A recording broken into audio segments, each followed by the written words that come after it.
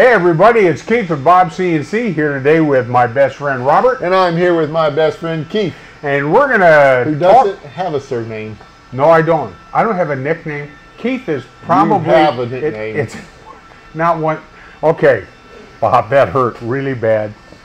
We're going to talk today about something that you don't want to talk about, or you didn't want to talk about. You told me that when I wanted to talk about it, we weren't going to talk about it. And then you said, we're going to talk about this today. And I thought, well, but you said we're not. So we are. So what? And for our Canadian viewers... For Canadian viewers. Yeah, oh, you're going to say it right. Okay. Well, yeah, I think there's like two. Yeah. A, right? Aluminium. Yeah. We get a lot of questions about, can you cut aluminium? I can't say it that way. I know it. It's aluminum. It's aluminum. Yeah. Yeah. You're so yeah. talented. Yeah, right. Anyway, so the bottom line is yeah, we have customers that ask, and what do we always say? We don't recommend it. Yeah. Right. And we still don't recommend it. We don't, but look at what it does. This was done on the Evolution 3. This is one of the tests. Actually, it was the Evolution 4, but the Evolution 3 would give you the similar results. Right. So I guess the bottom line is... You just have to let everybody know. Yeah. Well, you could say aluminum Canadian or British or whatever. The way the rest of the world says it besides... Let's talk about this. Okay, all right. So why don't we recommend cutting aluminum when we obviously can? Because, well, first of all, you can cut aluminum, but I want everybody to be clear here. I mean, we're going to show you some samples and we're going to talk about this. But you're never going to get the results that you would get on a mill cutting on aluminum. Now, or cutting on a CNC. I'll get that right. Well, do you want to explain the difference between a CNC and a mill? Well, typically now today's mills are a lot faster RPM, but a mill is just a lot more rigid and it's designed to cut metals, right? So you're going to have coolant, you're going to have lots of stuff, but the biggest thing that you're going to have is mass. You're going to have weight. Our Evolution 4 is, maybe 30 or 50 pounds, somewhere in there. I can't remember off the top of my head. My Bridgeport's 3,000 pounds. My Evolution 4 has a better cutting area. So a mill is just designed to cut steel and soft metals. A CNC router can cut it, but because it doesn't have the rigidity, you're going to get what they call chatter. Right. And you're gonna bounce that bit as you're cutting it because it cannot hold it tight enough or rigid enough to do that, right? And this would be probably true to mills or CNC routers that are like below $5,000, right? It's just one of those things. When you design something, you build a router, you want a great big cutting area. Well, to get that size of a cutting area and be able to cut it like it would on a mill, whew. Yeah, you would have a substantial amount of weight. It would be measured in tons, right? Okay. So it's just a different machine. So if you can deal with some chatter, we can minimize that chatter, but we have to pay attention to our speeds and feeds and how we're cutting it. So let's start off with this little block here that John Havens was working on because he wanted to cut aluminum. I said, yeah, sure, go ahead. Let's see what we can do. So he was cutting at 100 inches a minute was his base speed, and then he did it by percentages, and then he changed the depth of cut just so he could track it, right? So here he's cutting 10 thousandths deep at 70%, so 70 inches a minute. Here he's cutting 2 thousandths deep, but he's doing the full 100 inches a minute. And he was just looking at the different quality of cuts, right, as he was doing it. He also tried it with compressed air to remove the chips and without compressed air so that the chips may be stayed in the holes. Right. Because it would be cool if you could do it without the compressed air. But the bottom line is if you want to cut aluminum on a CNC router, including the Evolution 3 and the Evolution 4 or the KL7 series, then it is possible. But here are some of the things that you're going to need to do. You're going to need to buy a bit that's made for cutting aluminum. It's got a high helix angle, right? It's designed for cutting aluminum. You want as few flutes as possible.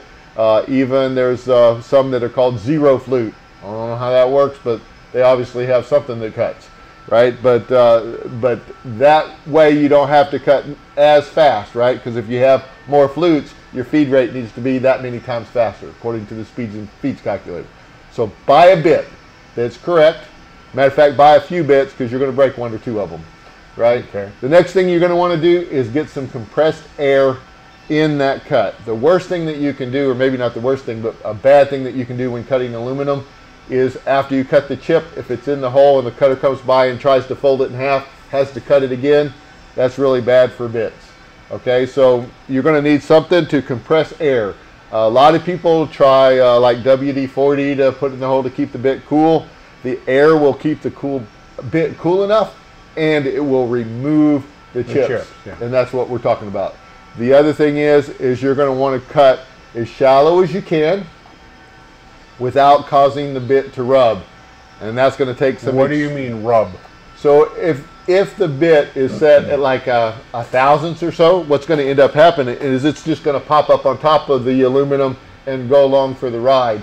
And of course it's spinning at that 30,000 RPMs, or actually we would want you to slow that down, right? But it's spinning at the high RPMs. It's just going to heat up the bit. It's going to dull it, and it's not going to work, right?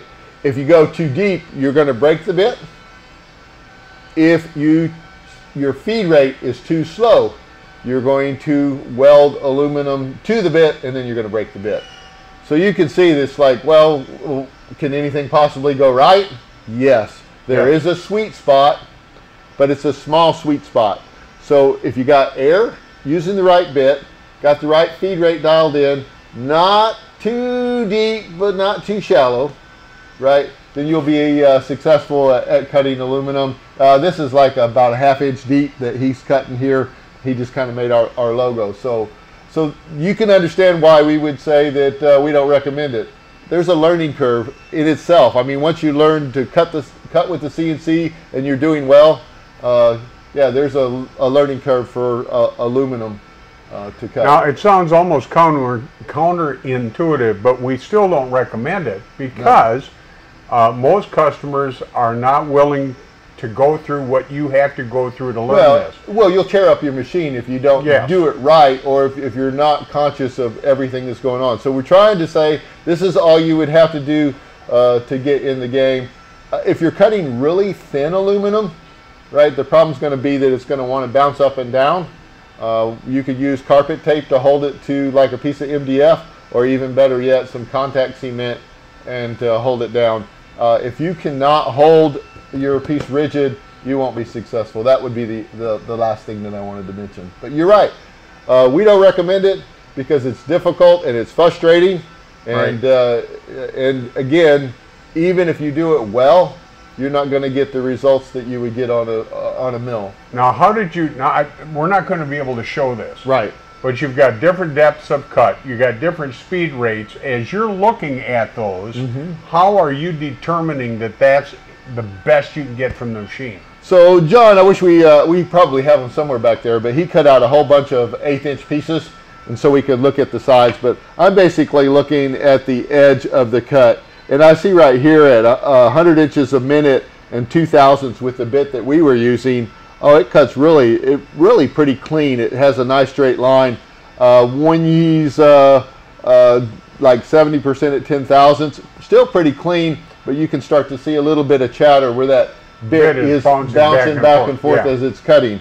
And that could have been because of, he didn't have this glued down well enough, or it could be just the harmonics in the system. Notice on this piece, if you turn it over, he basically glued this one down so he could clamp it down to get that started, because he started to realize how important it was to keep the piece of aluminum from moving. I mean, not like sliding across the table, but just moving a little bit. Just vibrating back and forth. It causes all kinds of grief. So you can, again, it's difficult. It's not fun to learn. I mean, I probably said a few bad things when I was learning how to use. You still say a few bad things. Yeah, well, when I cut aluminum, I'm sure I do, because it's but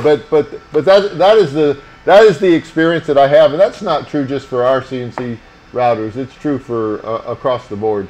Guys, we absolutely love your questions. If you have any questions at all about CNC, we just ask you to give us a holler at the help desk at bobcnc.com. Until next time, thanks a lot.